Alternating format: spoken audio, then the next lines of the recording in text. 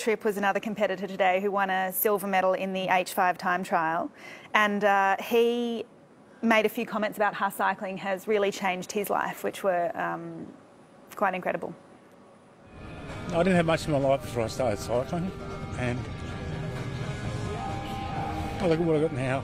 As far as family, I didn't have a family, and friends and opportunities that cycling is a beautiful community, and I'm so thankful that the cycling community has embraced me as an athlete and as a person.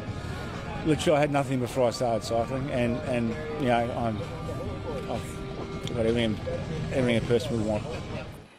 You know, people that don't understand sport and what sport brings to people's lives? Yeah. Right there. Yeah. There's your answer.